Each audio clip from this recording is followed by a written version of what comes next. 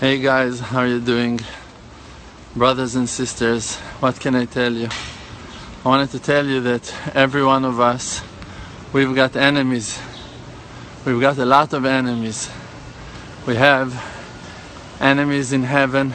Those are the angels that are jealous and envious at us, that Hashem chose us and put us on top of His crown, that we are the most important and precious thing in the world for Him, and they're jealous. And that jealousy of the angels is dressing itself into people, and those people become to be the enemies that are trying to hold you back from becoming the one that God sees that you are, the beauty of your creation, the amazing person that you can become.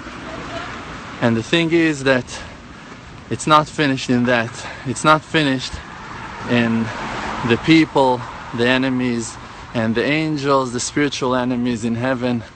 Also you have your thoughts, and the negative thoughts and the thoughts of despair and sadness is also your enemy, and you need to beat them up. You need to break them to pieces. You need to declare a war on the foreign negative thoughts, no matter what people tells you, no matter what you think about yourself, no matter where you came to, no matter what you went through, no matter which hell you've been through, or even now you're going through, you must ignore it and to declare a war and to decide, I'm gonna be happy. I'm gonna be the happiest person on earth. I'm gonna make sure to be happy and to be proud of myself and to express myself and to be who that I am, and never, never, never to ignore myself and to disrespect myself. Always to be happy with who that I am, to be proud of myself, to be strong, to look at the good and positive points of my true being, and to go and to help other people as well, to do the same, to be proud of themselves and to be strong and to find good points in them, and to go with that knowledge, with that understanding, and never ever to back off, not to give up on your dreams, on your goals, on your hopes, on your prayers, never to stop.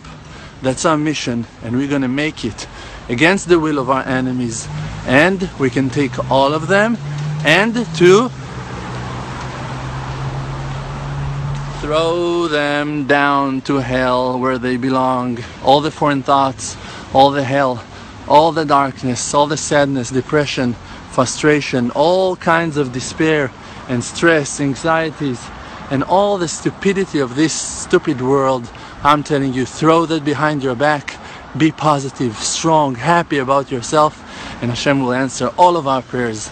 Amen. Ken Yehi Ratzon. It's just a temporary world, that in this world, in this period of time, we have a mission. What's the mission? The mission is only not to forget the Creator, to remember that it's all He, never to fall in the trap of all of those coverings, of all of those husks.